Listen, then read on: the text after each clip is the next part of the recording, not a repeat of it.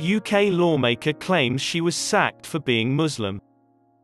The Sunday Times reports that a British legislator was sacked from a cabinet position in Prime Minister Boris Johnson's Conservative administration because of her Muslim beliefs. 49-year-old former Junior Transport Minister Nusrat Ghani claimed to have been informed by a whip that her Muslimness had been cited as a reason for being fired in February 2020. According to Mark Spencer, the head of the government's whips, Johnson's Downing Street office had no immediate reaction to Ghani's accusations. In response to public outrage about parties attended at Johnson's Downing Street office during coronavirus lockdowns, one of Ghani's Conservative colleagues stated he would speak with police.